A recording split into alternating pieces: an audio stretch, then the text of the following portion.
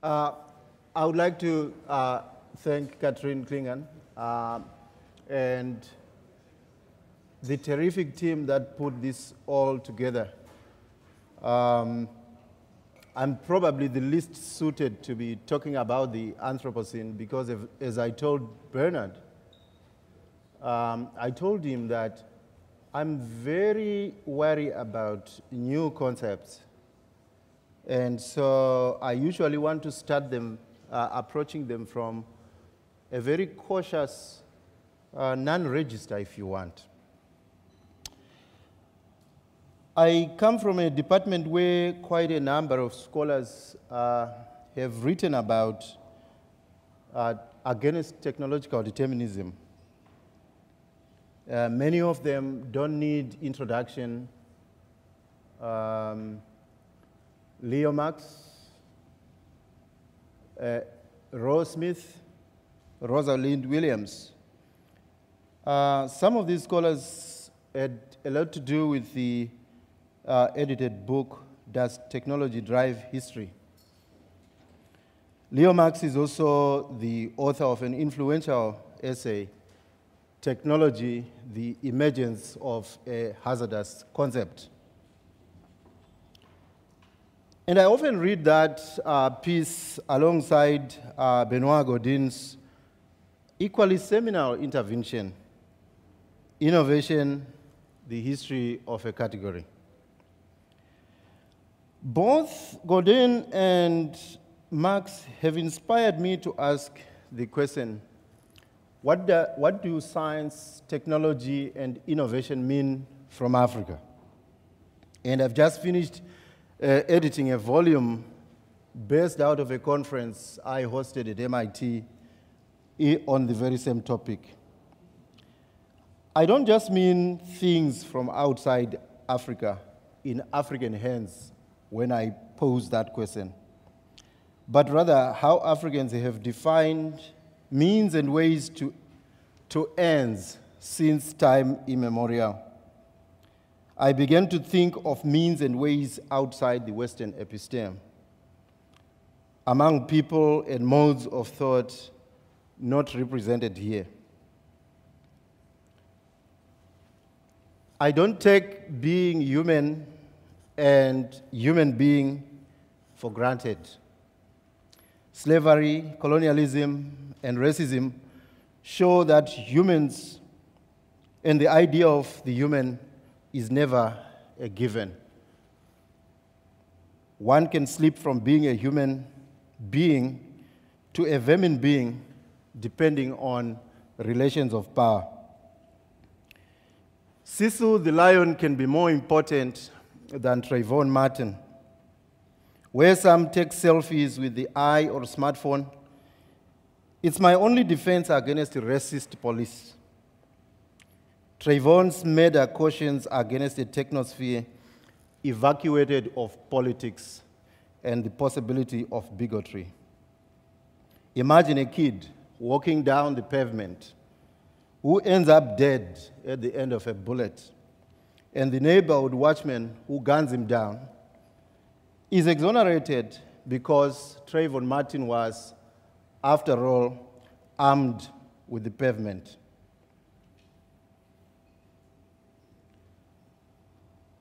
Technocentric commentary is fascinated about how mobile technology is changing Africa.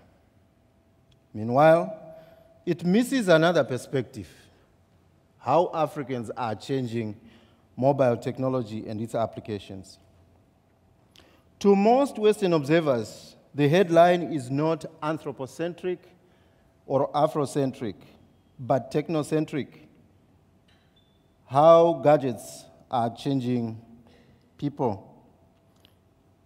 The pullout from the mobile African market of the giant Orange, the corporation Orange, from Uganda and Kenya in particular, shows how African companies and African capitalists are outcompeting and driving out the big Western-based and Chinese-based multinational corporations. African-owned companies are winning big tenders outside Africa itself. After the Wall Street crash of 2008, Portugal, the leaders of Portugal traveled to Luanda, Angola, to beg for money from their former colony. Of course, you can say Portugal is in the habit of doing this. For a very long time, it relied on its former colony, Brazil. And President José Eduardo dos Santos' reply was very interesting. He said, we would be very interested in investing in Portugal and to send a delegation to come and explore investment opportunities. I say this to caution against depositing the concept of the technosphere simply in Western logics. Let's float it and see the multiple particulates that come to constitute it. Humble to the fact that Western scientific rationality is only one ingredient, not the only explanation. After all, as Walter Mignolo cautions, Western modernity is just a mere 400 years plus. And it happened, that modernity happened because, not absent of colonialism and the enslavement and decolonization of others. In this presentation, I omit Africa's long history with scientific thought and technological practice based on and intended to fulfill spiritual ends, whose traces go as far back as ancient Egypt, at the very least over 5,000 years ago. I will also omit the resilience and persistence of endogenous knowledge in the colonial period for reasons of time. I want instead to use a historical detour to explain the salience and behavior of mobile technology in African hands today via earlier African behavior towards another artifact of Chinese origin that arrived in Africa via Europe, the gun. Case study, Zimbabwe. The starting point, the colonization of the lands that you see on the map that lie between the Limpopo River and the Zambezi in southern Africa by the Chartered Corporation, the British South Africa Company, or BSAC, and its repartition into the colony called Southern Rhodesia between 1890 and 1893. The personal ambitions of its chair and prime mover, Cecil John Rhodes, to create a British empire spanning the entire continent are represented rather nicely in this 1892 cartoon.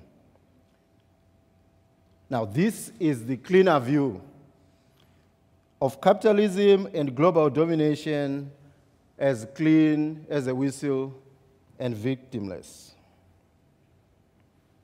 The reality is very different.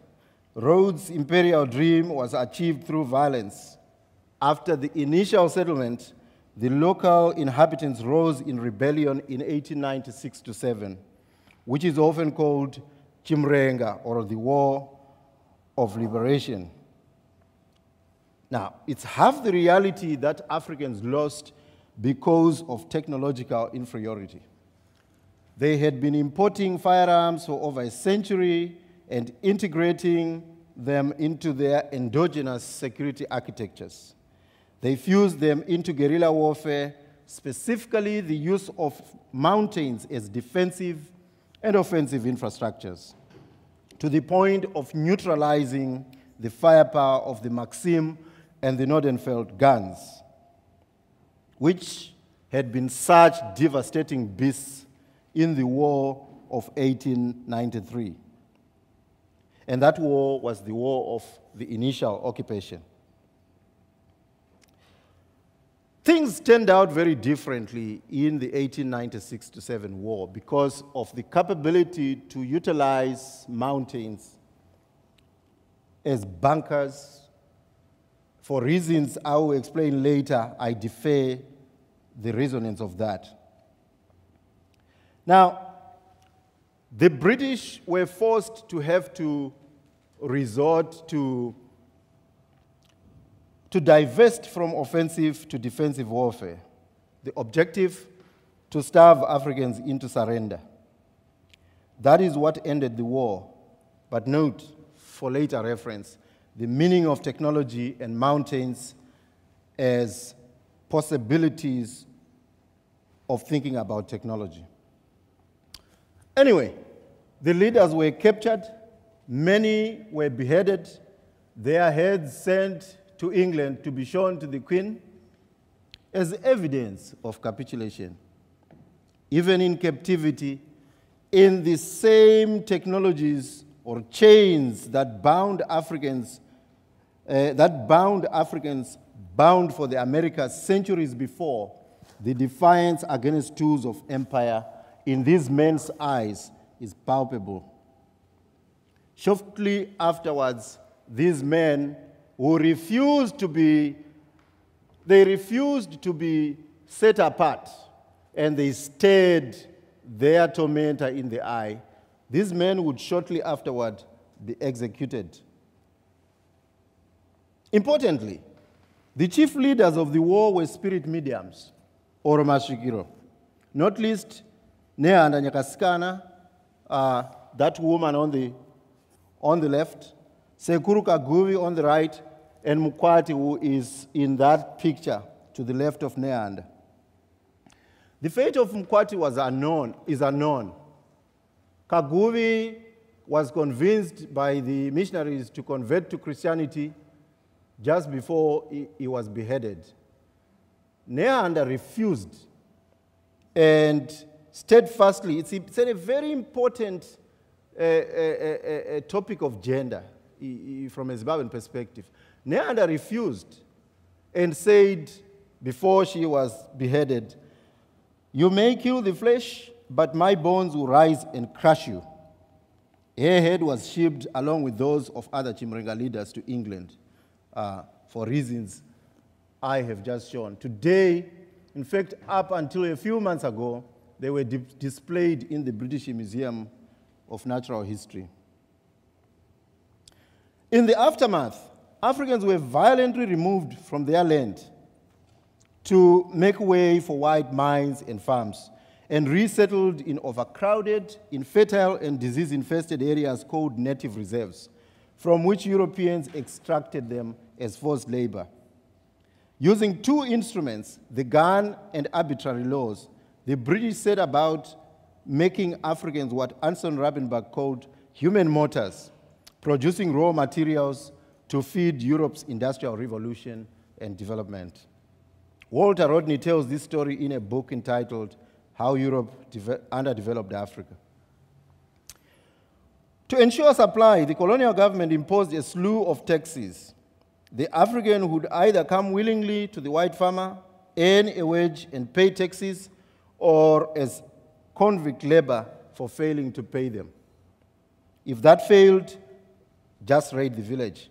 The entire road, rail, urban, mine, and agricultural infrastructure of the colonial period in Zimbabwe was built using poorly paid conscript and convict labor. This is how Africans subsidized colonial settler prosperity, became tools of empire, and built Europe. And here you can read a critique of Daniel Hedrick's notion of tools of empire. Now, earlier I said I don't take being human for granted. The marker of the subhuman condition of Africans in the colonizers' eyes is symbolized in the color bar, which designated access to everything according to the color of one's skin, which could mean that if you were black, you had poor or no quality. If you're white, you had high quality or simply quality. That is why I cautioned against thinking about notions of interdependence among those trying to use the term technosphere. By the 1930s, Africans were starting to go to school and getting quite educated. Here, the ways through which they summoned endogenous and incoming resources to negotiate their situation becomes very interesting.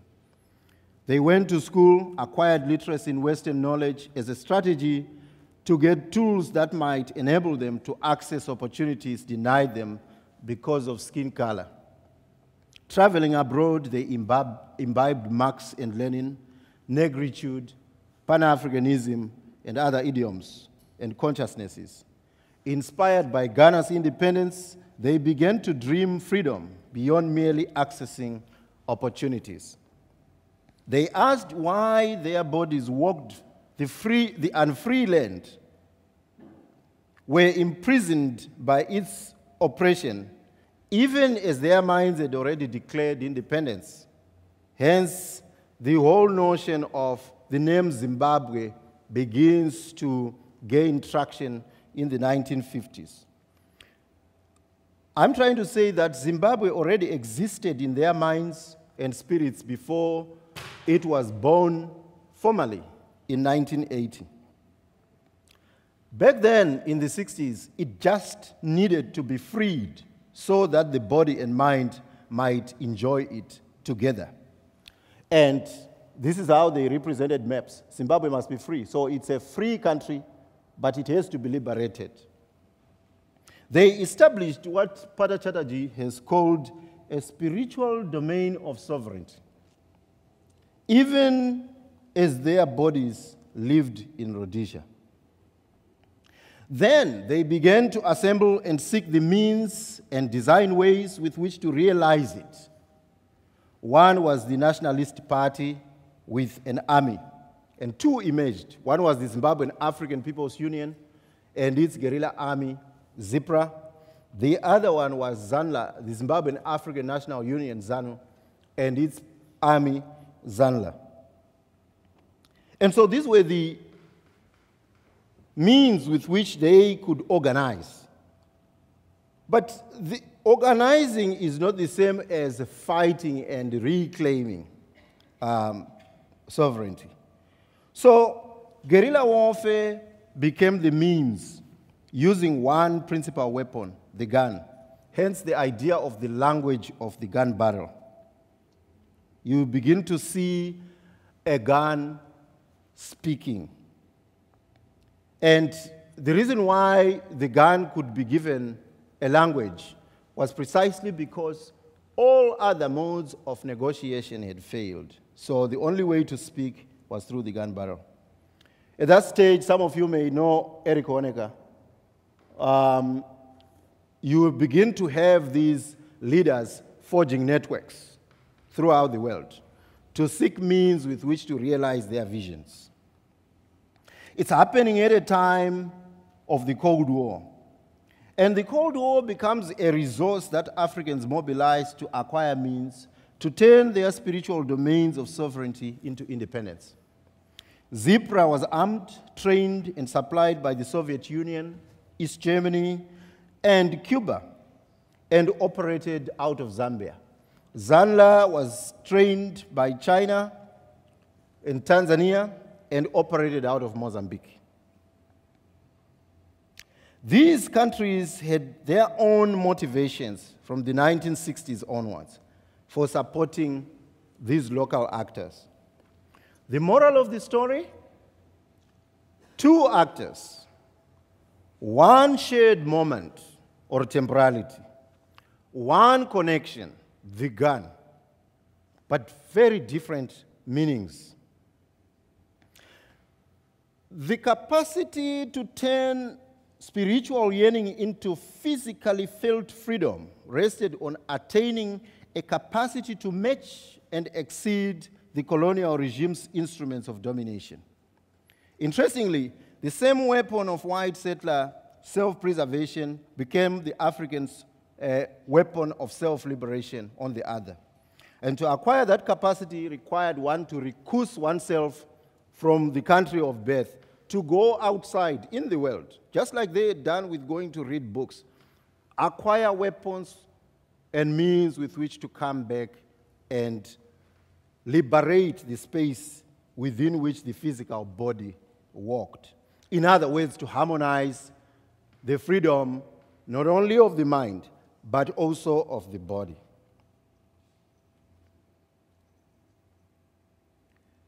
And there they are, coming back. This is how they depicted themselves. We have taken up arms. After mastering military tactics, the trained soldier was armed with guns, faced home, and headed to the rural countryside to fight for freedom, body and mind in lockstep. Pause. Here are Africans actively going out into the world to explore it for usable resources and bringing back home as ingredients and instruments to undertake their own self-liberation, things like this. We have already seen that. But we are going to see it even more so with mobile phones. A key aspect of this war was the unity of action between the guerrilla and the rural masses. Fewer images capture this symbiotic relationship between the gun, the guerrilla, and the cooking stick and grinding stick, the traditional food preparation equipment, than this photograph. This is the crucial connection between locally generated idioms and incoming ones. It's an important metaphor for wider relations between the traditional and processing systems that anchored the gun, that provided the guerrilla with rations, with eyes and ears. The rural population also became the guerrilla's surveillance system, a monitoring device, if you want, taking what we think of technology and infrastructure beyond the realm of human-made artifacts, towards strategic deployments of and within the environment and its elements, human, mountains, forests, depressions, and beyond. Strategic deployments because, after all, technology infrastructure is not always an outcome of human modification, but precisely positioning ourselves within the environment without altering or destroying, but preserving and rendering sacred that which it contains. Indeed, these mountains were deemed sacred. The ancestral spirits were the custodians of the war, whose spiritual blessing and protection imbued in the guerrilla a sense of being Neander's bones risen again. After all, she had said, "My bones shall rise again." And this strategic deployment within and spiritualization of the environment put the Rhodesian government on the defensive, leading it to impose curfews, concentration camps, patrols, and landmines to dehumanize itself further by being barbaric. And here you see a map of how Zimbabwe was, Rhodesia then, was reorganized into a military landscape. And it's this idea that we seek to preserve freedoms by building a prison of controls around ourselves. The use of severe forms of torture, electrocution, falanga. If you know falanga, it's foot whipping, sometimes with something that has got nails to it, with the sharp ends driven straight through so that they hit you and you begin to bleed. Severe beating, cutting off of the limbs, and the burning of villages, the establishment of concentration camps, disappearances, etc., had the effect of driving people into refugee camps outside the country, like Victory Camp in Zambia. There, hunger diseases like malaria and diarrhea, malnutrition, and insects like jigger fleas. If you Google jigger fleas, you will not go to sleep, so I won't tell you what it does. It's scary stuff. All these stalked people who went out of the country. To live like animals, far from their land of birth, was a matter of sacrifice for freedom. Freedom does not come cheaply. Enemy bombs and landmines severed limbs, biological weapons like cholera and anthrax, and chemical ones like napalm, organophosphates, and other deadly poisons were all unleashed. These deployments of technologies of massacre at Nyazonya and Chimoyo in Mozambique and freedom and victory camps in Zambia in 1977 and 78 did not sap the spiritual domain of sovereignty that I talked about, or the fight to turn it into a realizable dream. They inspired Africans to fight to the death. Let's not underestimate, therefore, the power of the human spirit. I'm almost done. Don't go to sleep. To break the chains, to break the technologies of imprisonment, required not just innovation or technology, but a spirit of sacrifice, initiative, and resilience. That non-tangible, that non-material, that non-technological resource seldom features in the narrative of victimhood about Africa. All we see are dead bodies, HIV/AIDS, diseases that are just crawling all over the place, hunger, poverty, refugees. You see this all the time. Here is how cartoonists for the Zimbabwe Review, ZAPU's mouthpiece, depicted this African spirit and its capacity to defy even the laws of physics. Flesh tearing away steel shackles, the colonizers' guns. It's what we won't see when we look only at technology's victims. It's what we won't see when we scale down Technosphere to a specific hemisphere and a specific language and its idioms.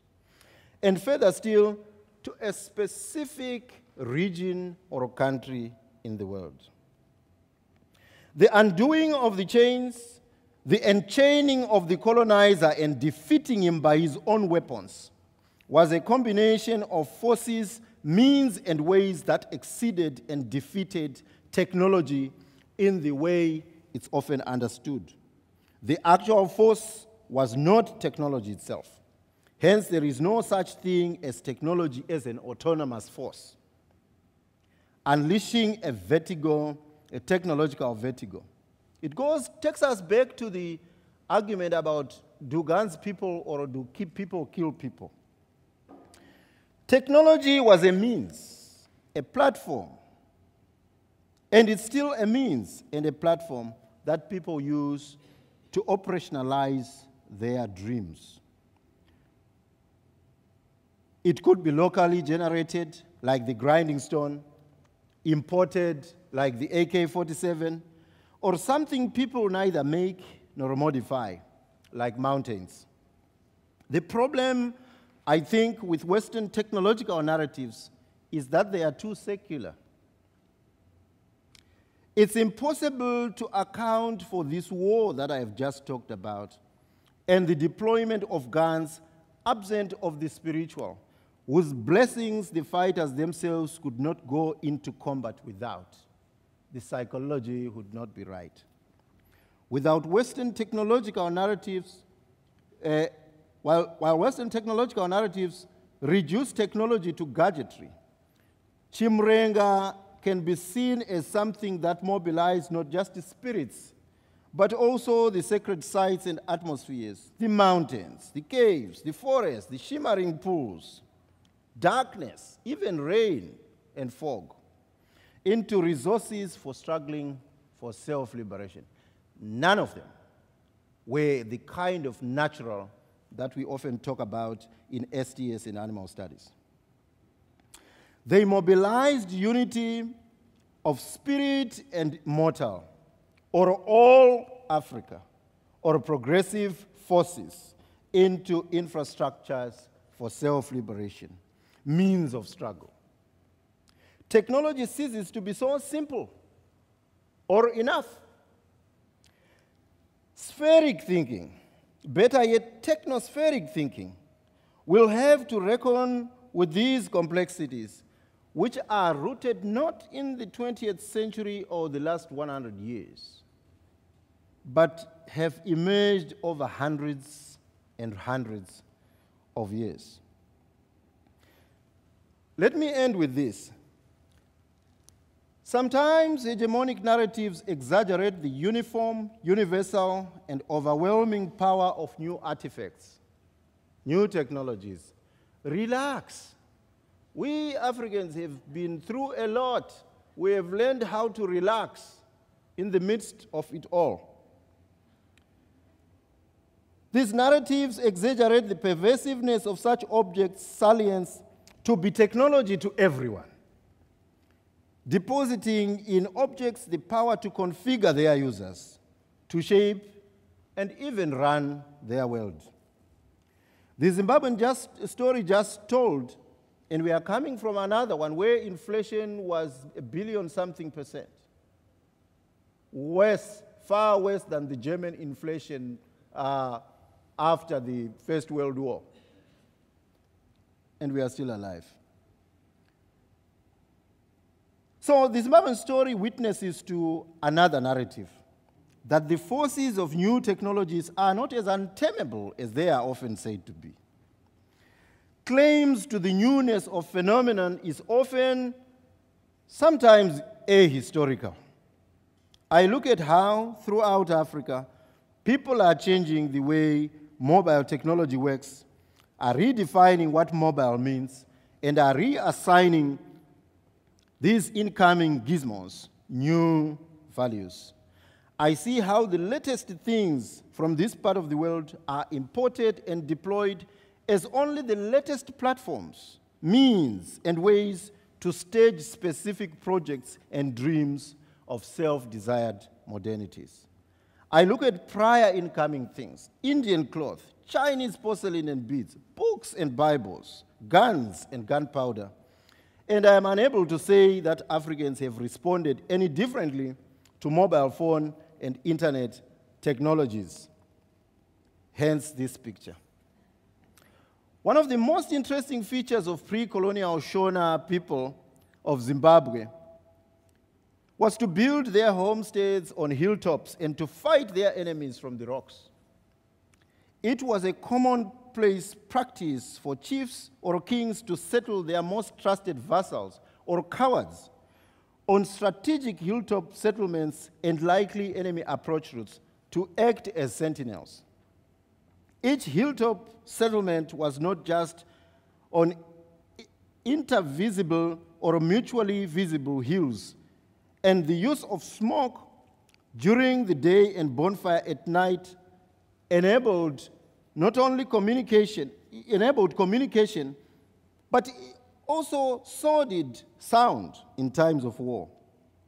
Whichever the mode of signal one used, it had to have a clear line of sight between the next itself and the next hill, even if the next hill beyond was in the shadow or was not visible to the first one.